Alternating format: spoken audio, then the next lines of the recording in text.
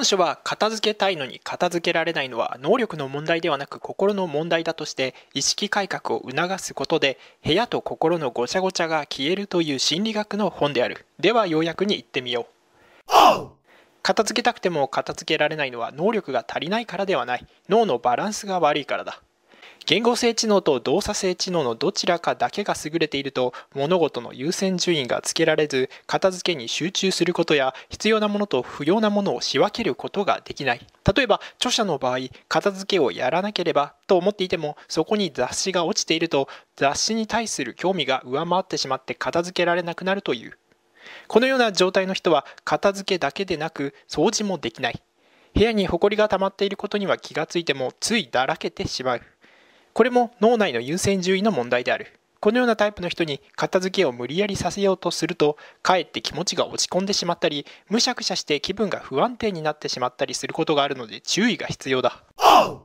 完璧主義者は汚い部屋をきれいにしたいと思っても実際に行動に移せないことがある。なぜならやるからには完璧にやりたいと考えるからだ。あれもこれもと頭の中でいろいろ想像した結果諦めてしまう。読んでない本を捨てたくても本の内容をきちんとチェックしなければならないと思って尻込みする。さらにはただ捨てるのではなく不要な本を古本屋さんに持っていくことを考えて面倒になってしまう。頭の中で計画しているだけで疲れてしまい結果的にいつまでたっても部屋が片付かない。本書では片付けられる自分に変わる方法としていくつかの方法が紹介される。要約ではそのうち3つを取り上げる。まず片付けられない自分を責めないことだ。ダメ出しをすればするほど緊張のホルモンが分泌される。一方ダメ出しをやめると緊張のホルモンの分泌が薄まっていき代わりに楽しみのホルモンが分泌される。するとどんどん片付けが楽しくなり綺麗な部屋で気持ちがいいと感じることが好きになる。もしまたダメ出しをしたくなったらダメ出しはしないとその思考を切ってみよう。ちゃんと頭が働き行動に移せるようになるはずだ。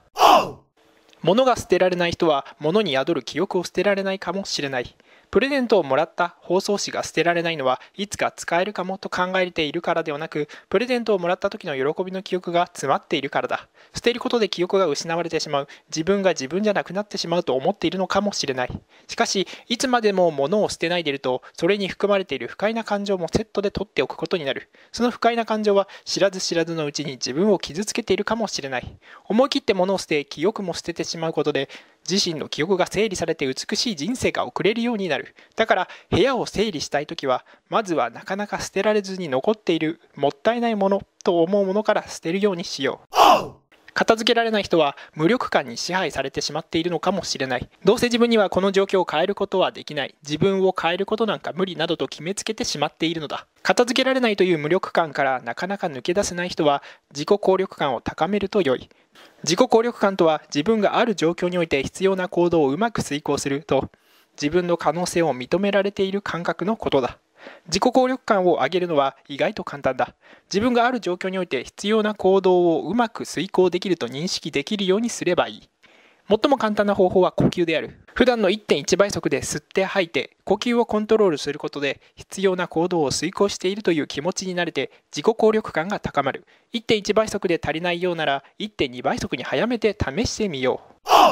本書では大島式楽々片付けメソッドとして暗示や無意識を使って片付ける方法を紹介している。まず示されているのは口癖を使って部屋をきれいにする方法だ。片付けなきゃと気が重くなる人は自分に対して無関心と唱えてみよう。人間の脳は注意を向けた相手とネットワークでつながり相手の緊張感が伝わってきたりイライラしている人の不快な感覚が伝わってきたりするものだ。だから嫉妬が怖いと怯えると嫉妬してくる人に注目し相手と脳のネットワークでつながってしまう。そんな時は人は私に対して無関心と唱えれば自分も他人に意識を向けなくなるので脳のネットワークはオフになる。すると脳の緊張がなくなり片付けられるようになる。下世話な目的で部屋を片付けるのもおすすめだ。著者自身女の子を部屋に誘いたいとルームメイトに宣言した途端手足が軽くなり気がついたら掃除を始めていたという。その背景には著者の片付けに対する姿勢がある。自分のことを片付けができないダメな人間とみなしていたから片付けられるようになってもっと素晴らしい人間にならなきゃいけないという思い込みがあった。素晴らしい人間になるという高尚な目的を持っていたのだ。女の子を部屋に誘いたいと言った途端に片付けができるようになったのは高尚な目標より下世話な目標の方が達成しやすいというメカニズムが働いているからだ。高尚な目標を掲げると他人の嫉妬を集めてしまい、その結果目標が達成できなくなる。例えば部屋をきれいにして両親を呼んであげたいという目標は高尚すぎる。嫉妬を回避するためにはできるだけ下世話な方がいいので、パートナーがいてもパートナーがいない時にイケメンを呼べる部屋にするという目標にしてみよう。同様にパートナーを喜ばせるために片付けるよりも、パートナーの居心地を悪くするために片付ける方が効果的だ。最後に紹介するのは、自分を縛り付けている暗示を解き、催眠状態で片付ける方法だ。これは自分で自分に催眠をかけるというものである。さあ片付けようと思った瞬間に、また私はダラダラしてやらないんだろうなとダラダラ過ごしている自分の姿を思い浮かべてしまうと、催眠状態に入ってしまう。ダラダラ過ごしちゃうという状態が暗示になり、その通りに動いてしまうわけだ。